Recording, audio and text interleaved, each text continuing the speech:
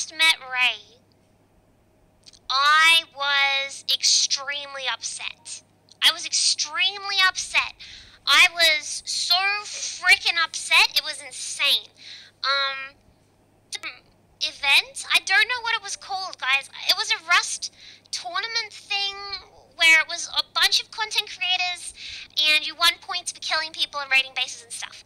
And I was on the team with Porgy. I think Porgy, Ray, someone else, and I. And I was organizing the boxes because I just kept going out and dying, and I felt so fucking bad about it, and I was legitimately, like, so upset that I was crying while we were playing. I was so upset.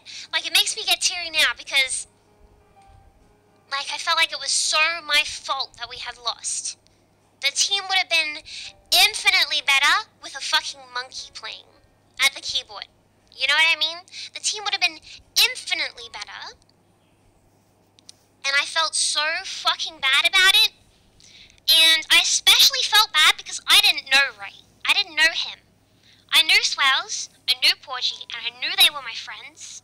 And although I was letting them down, and I felt like I was letting them down, and I felt like I was disappointing them, it especially hurt me that I was disappointing this other random person that I didn't know. Which is weird. You'd think it would be the other way around, right? You'd think I'd be more upset that I was disappointing my friends. But I guess in a small way, I figured that they would still be my friends anyway, and of course they were, because they weren't actually disappointed in me. They weren't actually let down by me. That was just me being in my head, being, you know, depressed and anxious and insecure.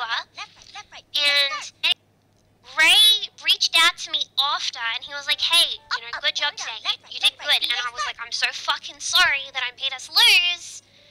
And he was so kind to me, and he was so nice to me.